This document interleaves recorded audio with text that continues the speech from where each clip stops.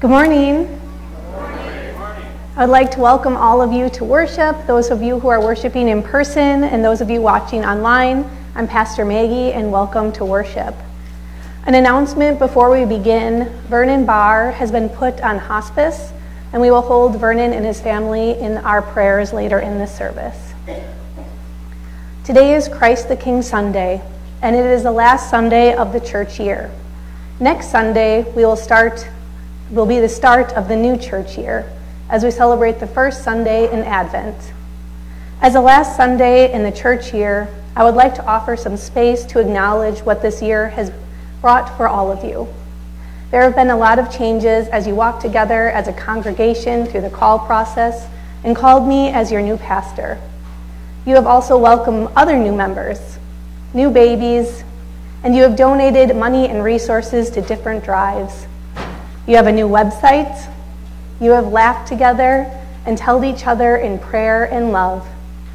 While at the same time you have lost loved ones, witnessed environmental destruction, endured sickness and disease, experienced a turbulent economy, and a world still navigating the aftermath of COVID.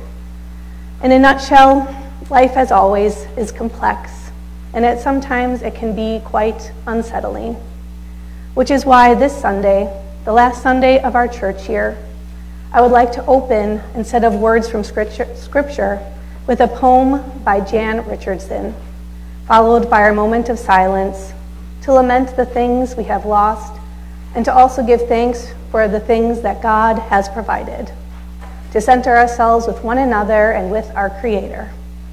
I invite you now to relax and to listen to the words of blessing in the chaos. To all that is chaotic in you, let there come silence. Let there be a calming of the clamoring, a stilling of the voices that have laid their claim on you, that have made their home in you, that go with you even to the holy places, but will not let you rest, will not let you hear your life with wholeness or feel the grace that fashioned you. Let what distracts you cease. Let what divides you cease. Let there come an end to what diminishes and demeans, and let depart all that keeps you in its cage. Let there be an opening into the quiet that lies beneath the chaos, where you find peace you did not think was possible, and see what shimmers within the storm.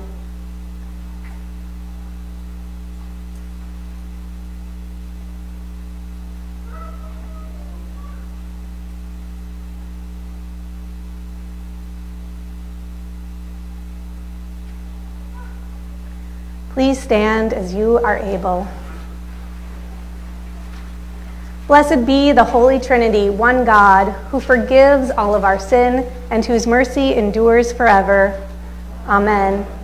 Let us boldly confess our sin in the presence of God and with one another. Most merciful God, we confess that we have sinned against you and our neighbors. We have ignored voices that call for your justice. We have neglected actions that witness to your righteousness. We have spoken and acted in ways that disrupt your beloved community. We truly repent of things we have done and left undone. For the sake of Jesus Christ, have mercy on us. Restore our troubled spirits so that we may live in newness, follow the way of the Spirit, and build up the body of Christ. Amen. Rejoice and be glad. God hears the prayers of all who cry out and restores us to life through the death and the resurrection of Jesus Christ. And it is in the name of Jesus Christ, the one who pours out goodness and mercy, that your sins are forgiven. Amen. We will now sing our gathering song, O Day of Rest and Gladness, number 521.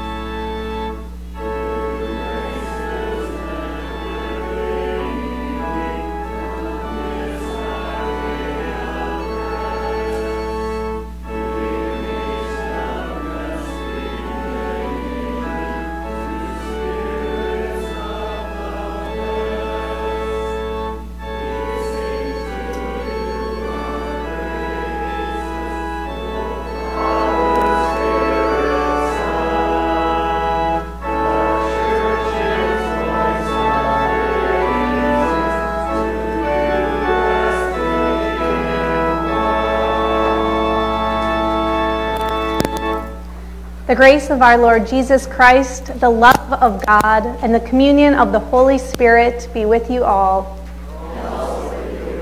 Let us pray. God of our weary years, God of our silent tears, you are an ever-present presence, journeying with us as days become years. You are there in times of bitterness, brokenness, and devastation. You weep with us and listen to our cries. You are with us in times of joy, laughter, and hope. You rejoice with us and bring us peace. Meet us where we are at now, however fragmented or whole we might be, so that we may listen to the groaning of the Spirit and to the silence, knowing that you are present in it all. Amen. Please be seated.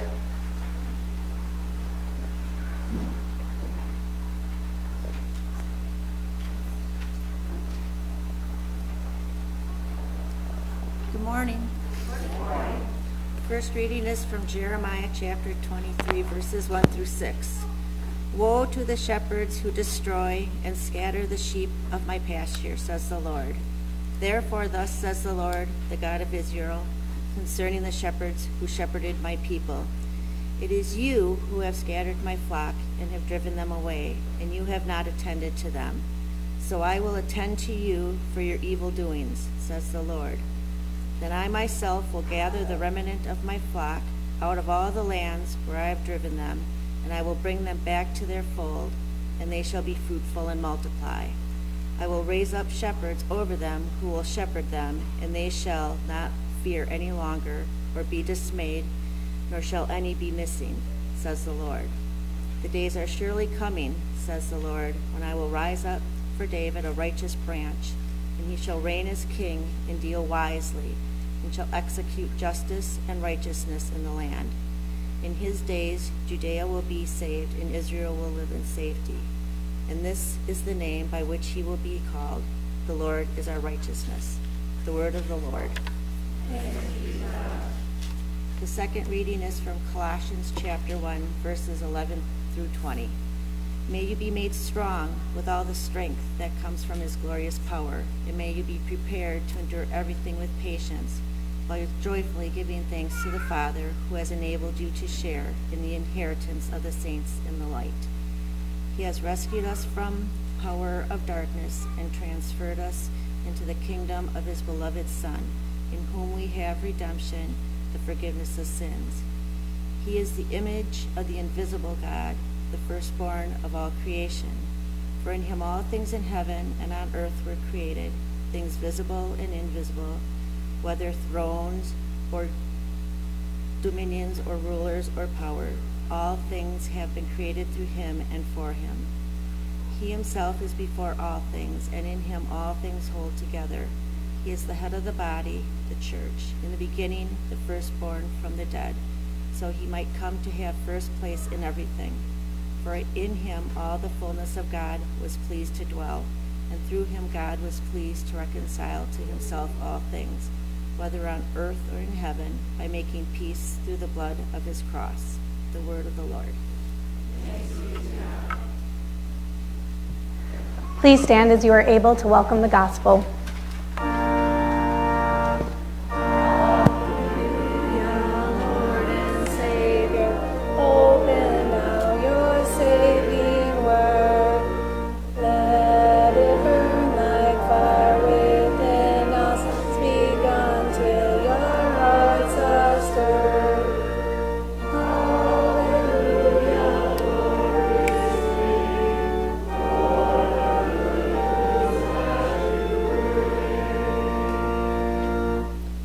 Gospel according to Luke. When they came to the place that is called the Skull, they crucified Jesus there with the criminals, one on his right and one on his left. Then Jesus said, "Father, forgive them, for they do not know what they are doing." And they cast lots to divide his clothing. And the people stood by watching. But the leaders scoffed at him, saying, "He saved others. Let him save himself, if he is the Messiah of God, his chosen one." The soldiers also mocked him, coming up and offering him sour wine, and saying, "If you are king of the Jews, save yourself." There was also an inscription over him, "This is the King of the Jews." One of the criminals who were hanged there kept deriding him and saying, "Are you not the Messiah? Save yourself and us." But the other rebuked him, saying, "Do you not fear God, since you are under the same sentence of condemnation? And we indeed have been condemned justly, for we are getting what we deserve for our deeds. But this man has done nothing wrong." Then he said, "Jesus, remember me when you come into your kingdom."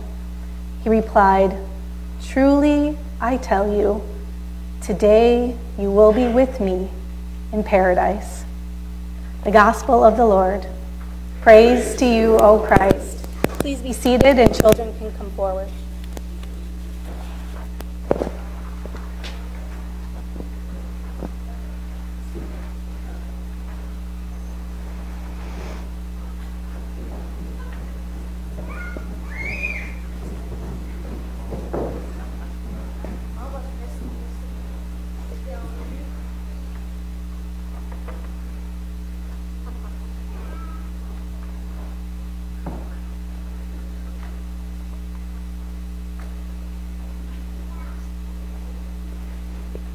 Well, good morning. How are you all doing today? Good. Does anybody remember what I said today was at the beginning of church? Yes, the last Sunday. Very good listening. So today is our last Sunday in the church year, and the last Sunday of the church year is always called Christ the King Sunday. Do you ever think of Jesus as a king? Have you heard that before? Yeah. The gospel we just heard, if you were listening, was kind of hard to hear. Didn't really sound like Jesus as a king because it talked about Jesus' death. And death is kind of hard to talk about. How do you feel when you hear the word death? I feel sad too, yeah. So sadness, it hurts, it makes us feel a little troubled, right? It's really hard. So how about this plant here? Do you think this plant looks really healthy and alive? No.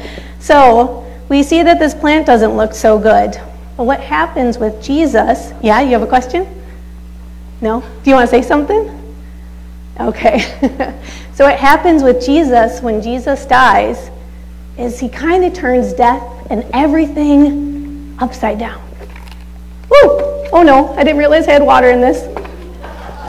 Okay, so there we go. It got turned upside down. And what do we find on the upside down side of Jesus' kingdom? What is this? Heart. A heart. So this heart here represents, what do you think? Jesus. And what do you think Jesus has for each of you? Love, yes. So God's love. And it also talked about in the gospel today about paradise. So what do you think of when you think of paradise? A vacation, yeah, someplace nice and beautiful. So this heart also represents paradise, where you are always invited into God's kingdom. My microphone's being funny again. So this heart represents Jesus' love, Jesus' forgiveness for each of you, and Jesus' kingdom. And our invitation into paradise. Is that pretty cool? Yeah. So with Jesus, even when we are sad or hurt, we always have what? Jesus' love in his heart. Should we pray about that? Okay. Let us pray. Dear God, thank you for loving us. Thank you for your kingdom, where all are invited,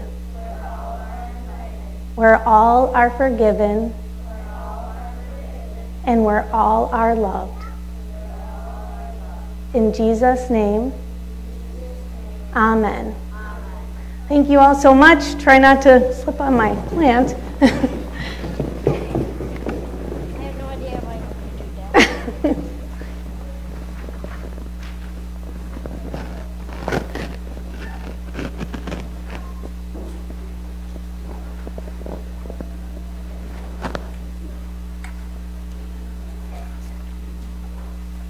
May the words of my mouth and the meditations of my heart be acceptable to you, O God, my strength and my joy. Amen. We started out this morning's worship by blessing the chaos, by hearkening back to all that has happened in this past year. We acknowledged pain, hurt, and loss, and we acknowledged joy, life, and love, because that is what we do together. We journey together like birds migrating together. We come together in word, song, prayer, and at Christ's table because we are a community of faith. And faith, as I mentioned last week, is more than a space because faith lives in each of you. But the only way to make this possible was because of the great sacrifice that we heard today in a very unsettling gospel. A gospel that I'm guessing many of us would rather not think about on a daily basis. As thinking about Jesus' journey to the place called the skull is very unsettling. In this place, Jesus was mocked, offered sour wine, and then crucified.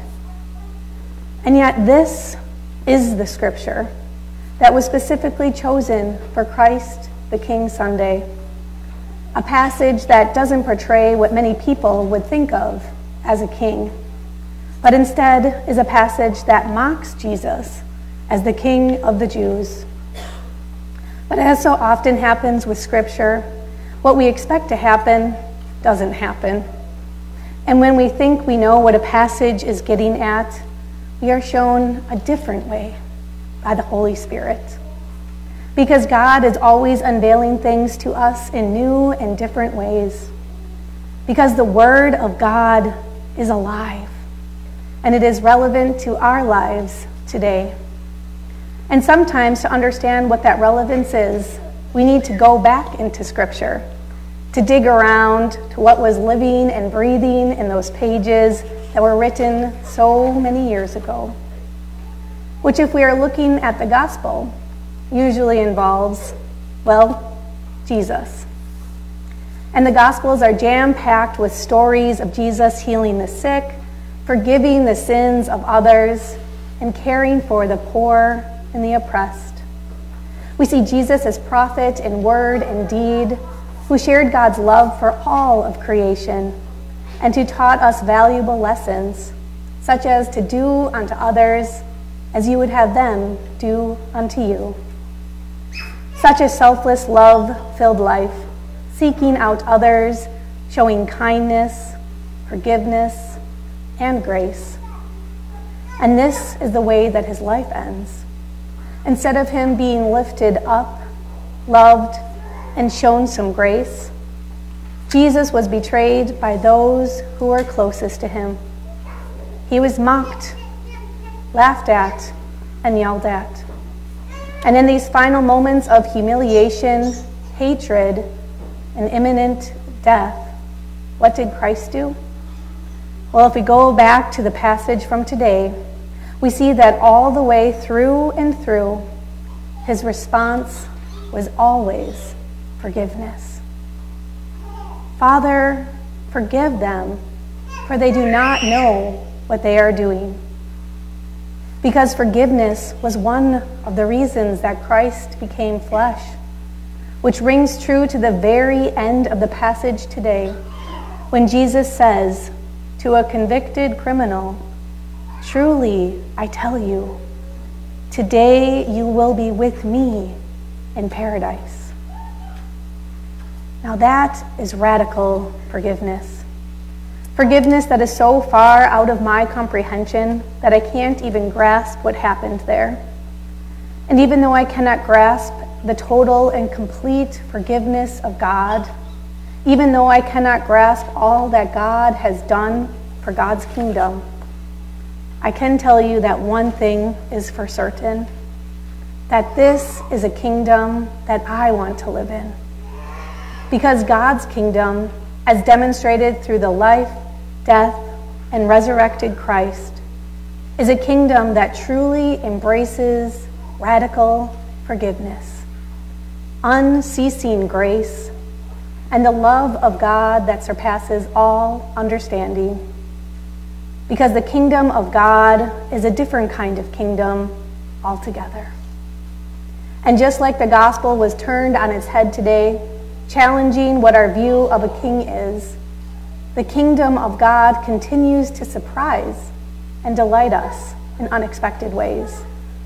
As the kingdom of God is not like any earthly kingdom.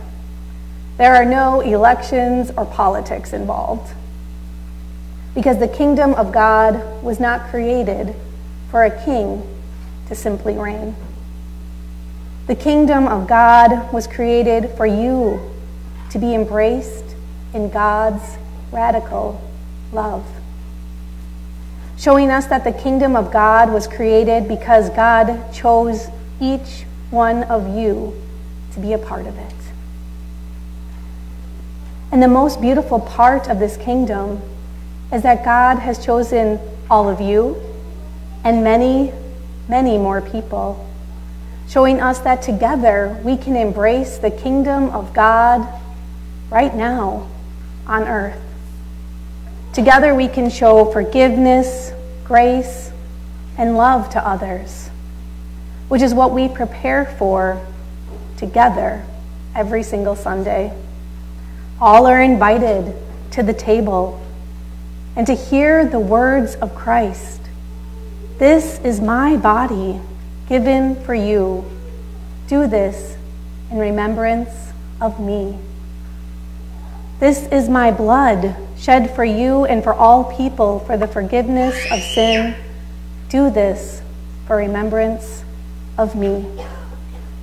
Bringing a moment from over 2,000 years ago, across time and across space, for you, so that you can know without a doubt that you are forgiven.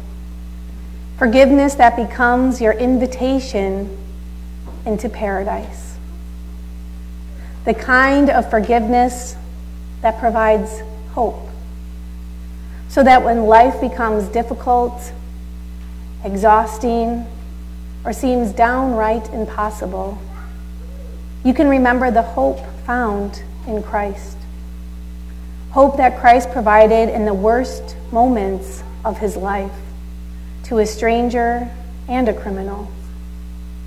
Hope that is radical enough to cross time and space and become a part of your being, opening in you a glimmer, a shimmer, or even a sliver of hope in the storm.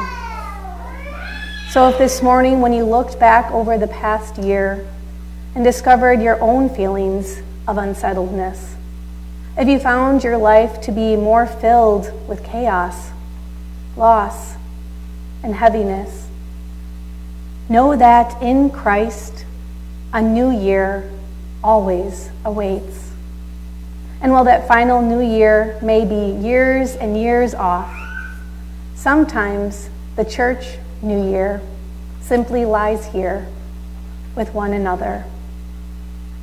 Because the start of the church year ushers in the greatest hope of all, the waiting, watching, and preparing for Christ, for the birth of Christ. The night that birthed everlasting life and hope into the darkness, a holy darkness that allowed for the star to shine, to guide the journey of all who wandered, waited, and watched. Because what was birthed on that night was the kingdom of God, a place where all are welcomed, forgiven, and provided with the promise of paradise.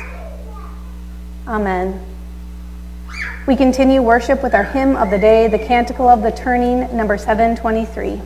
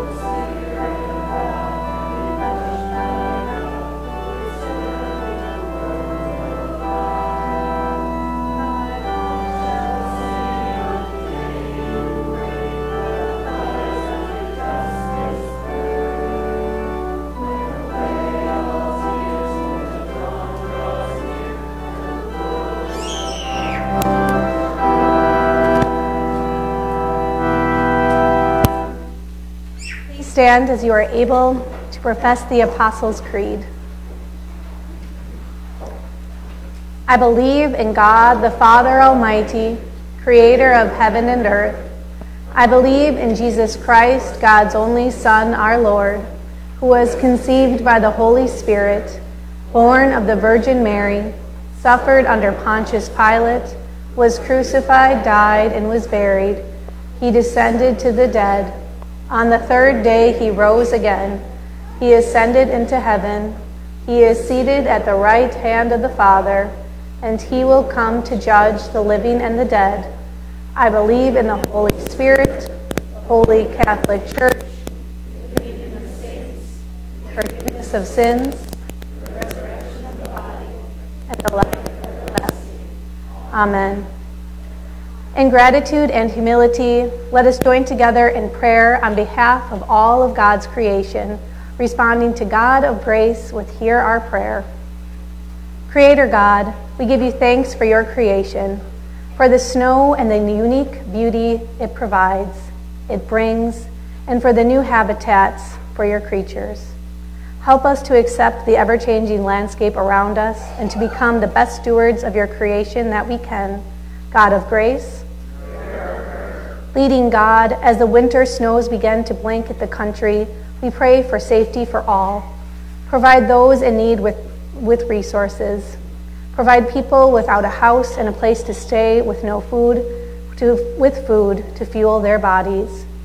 Equip those who have the tools to provide safe roads, sidewalks, and parking lots. Help us to slow down, to embrace caution, and to look out for the other. God of grace, gracious God, bring an end to unjust systems, war, crime, suffering, and hatred. Unite people in conversation, respect, and love. Instill in every leader's heart a desire for justice and peace, and support the work of international collaboration that seek the goals of health and the joy for all people.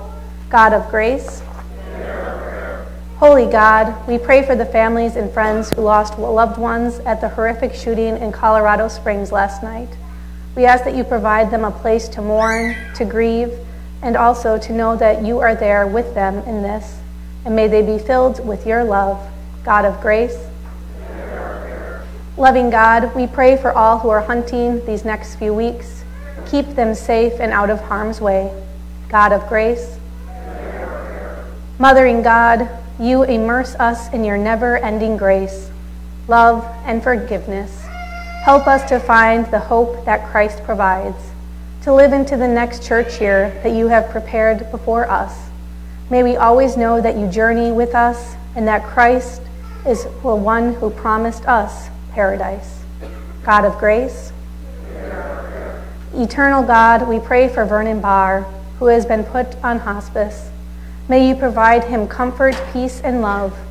May you be with each of his family members as they journey alongside him in this difficult time. Fill each of them with your love and the assurance of your promise in paradise to all of your children, that in you there is nothing to fear, for nothing can separate us from your love. God of grace, merciful God, you stand with the suffering and give strength. Comfort your people filled with fear or anger, anxiety or shame. Bring healing to all who are sick in body, mind, or spirit. Today we especially lift up Pat Paskey, Marilyn Grunenwald, Kathy Reisman, Pat Plunkett, Robin Hine, Thea Heil, and Carol Fitzke. May your healing spirit reach them all where it is needed and bring them into fullness of life you desire for each of them. God of grace, abiding God, abounding in thanksgiving, we pray for all the members of St. John. May you meet each person where they are at and infuse their week with hope. We also lift up this week's prayer ministry: Emily Cooley, Tammy Walter, Jamie Kickbush, Keith Colby, Don Prochnow, Britta Rowe, Amber Frostman, Peter Soybert, Brian Landwehr, and Brooke Hovey. God of grace, with grateful hearts we commend our spoken and silent prayers to you, O God, through Jesus Christ our Lord. Amen. The peace of Christ be with you always. I invite you to share the peace with one another however you feel comfortable.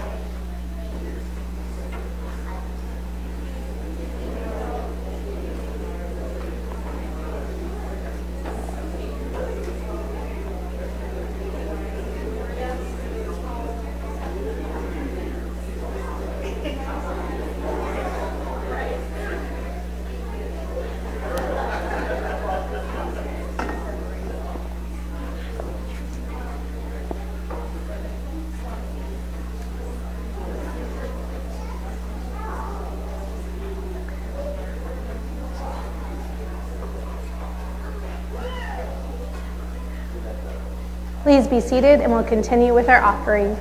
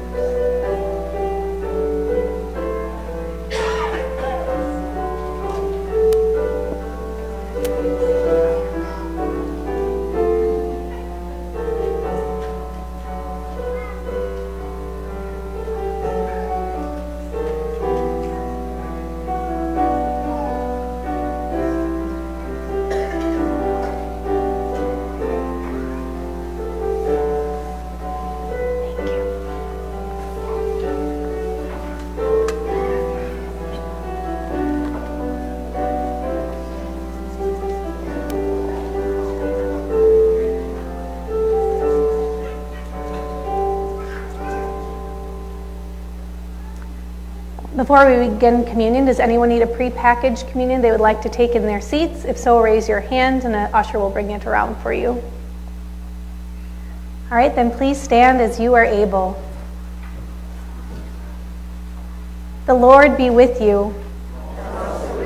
Lift up your hearts. Let us give thanks to the Lord our God.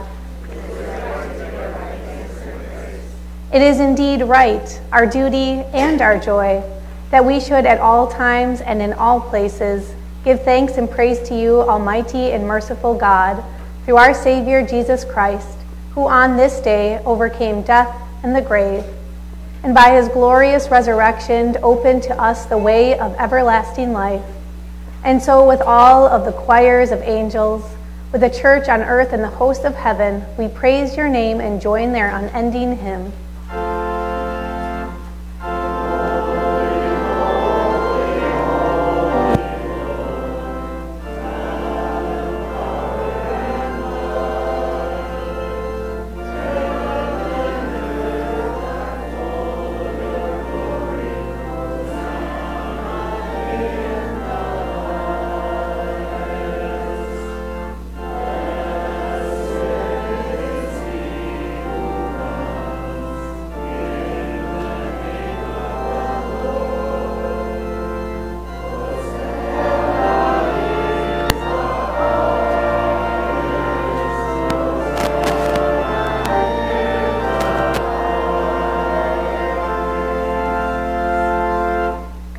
In the night in which he was betrayed, our Lord Jesus took bread and gave thanks, broke it, and gave it to all his disciples, saying, "Take and eat.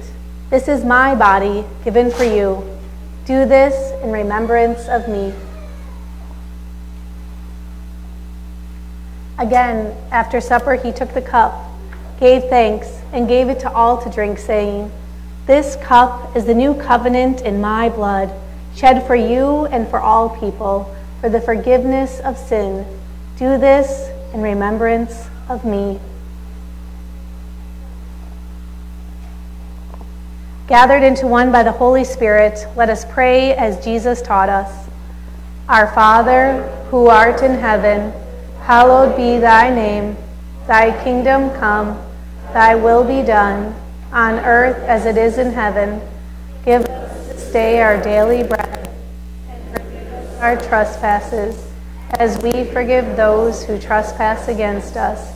And lead us not into temptation, but deliver us from evil. For thine is the kingdom, and the power, and the glory, forever and ever. Amen. Please be seated. For those of you wanting to take the prepackaged communion, I invite you to open the wafer side and to hear these words. Take and eat, the body of Christ given for you. I now invite you to open the juice side and to hear these words. Take and drink the blood of Christ shed for you. For those of you wishing to partake in continuous communion, we'll do continuous today, where the ushers will invite you into the middle and form one line. You'll receive the bread from me and then go to your corresponding sides for the juice. And there are baskets on each side for your cup to be discarded in. And I now invite the communion assistants to come forward. And we have gluten-free available on request as well. And for all to come, taste and see that the Lord is good.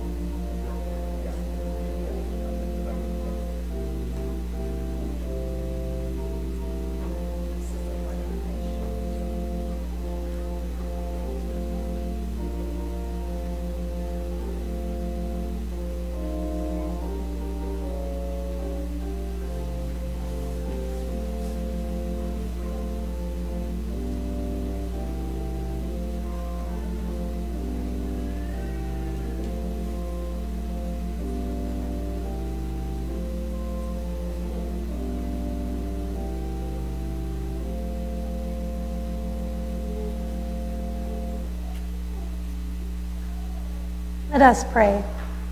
Nourishing God, we give you thanks that you have fed us with this bread from heaven and given us a foretaste of paradise, and living in us to be your body in the world and to serve those who are in need. Through Jesus Christ our Lord. Amen. We have lots of announcements today, but most of them are wonderfully exciting, so do pay attention, or you can take your bulletin home with you. Today we are having our annual pie auction right after worship in the fellowship hall, and you are invited to say buy a pie, stay for fellowship. This Tuesday, November 22nd at 6:30 p.m. will be our Thanksgiving Eve service. All are welcome.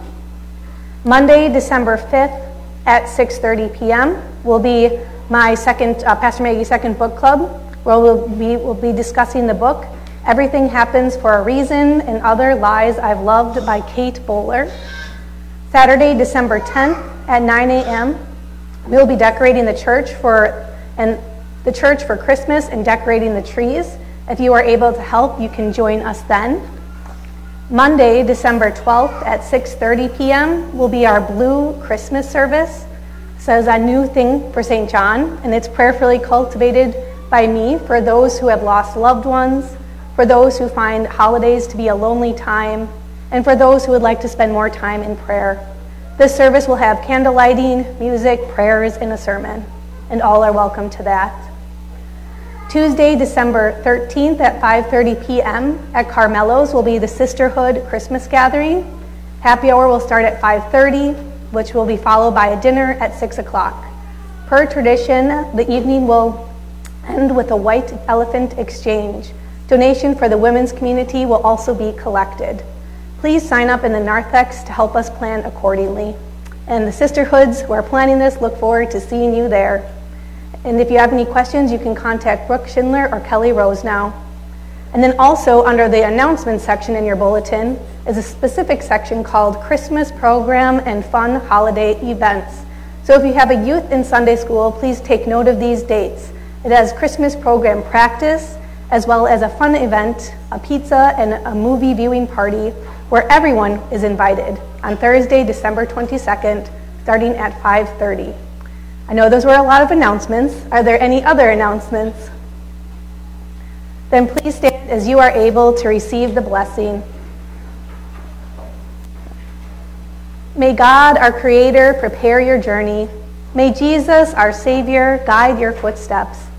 May the Spirit, our breath of life, strengthen your body. And may the Three-in-One watch over you on every road you follow. Amen. Let us conclude worship with our sending song, We Are Called, number 720.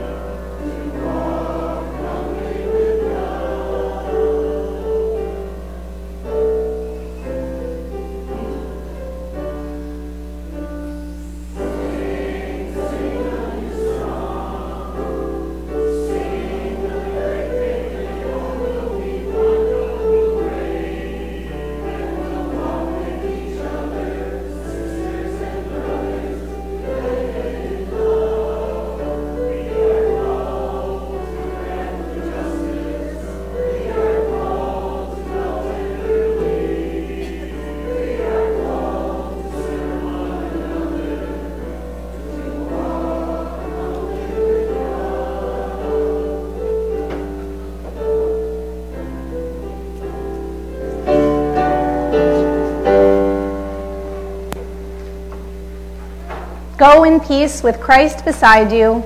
Thanks be to God.